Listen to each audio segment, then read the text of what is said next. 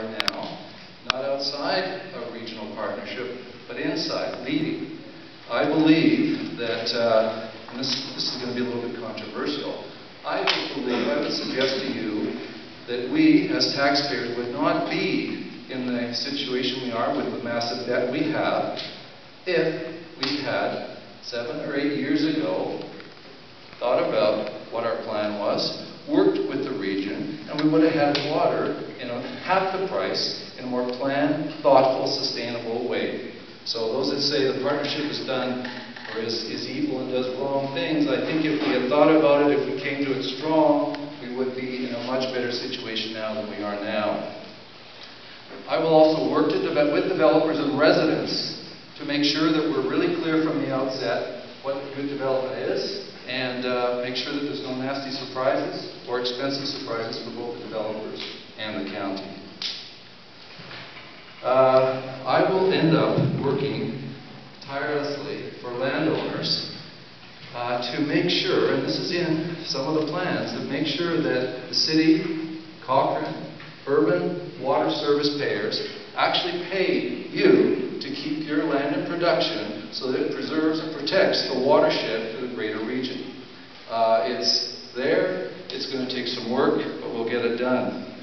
My experience, just very quickly, you asked for a bio.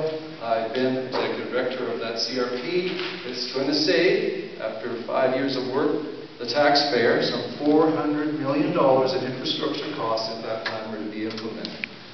That plan also reduces sprawl by some 60% of our region. 400,000 acres is protected from sprawl and used for agriculture.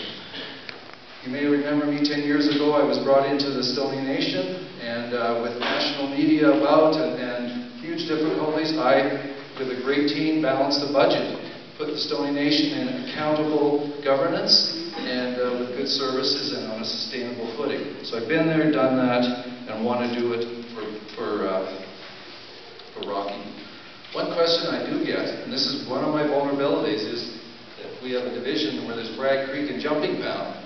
But I don't live in Bragg Creek, so some people are accusing me, well, you don't live in Bragg Creek, how can we vote for you? And I have to say, well, sorry about that. I could live in both places at once, but nor could my opponent. So we're both stuck in this situation where I believe, as I knock on the hundreds of doors in Bragg Creek and Jumping Pound, that we share a common value, that we all believe that we want to protect the environment, that we want to look after our agriculture, and that we want to make sure that we can stay sustainable financially and affordable for our children and their children.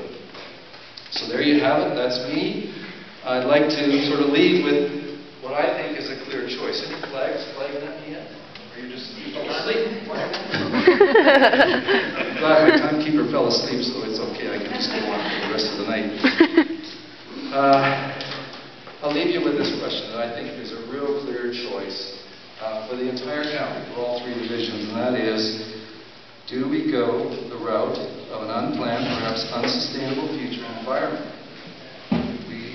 Are we, as a task force underway, where those questions are being asked?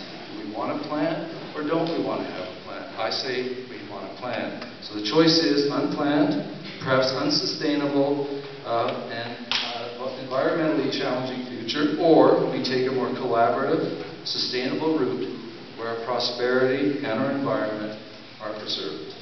And if you want to take that latter choice, I'm your man.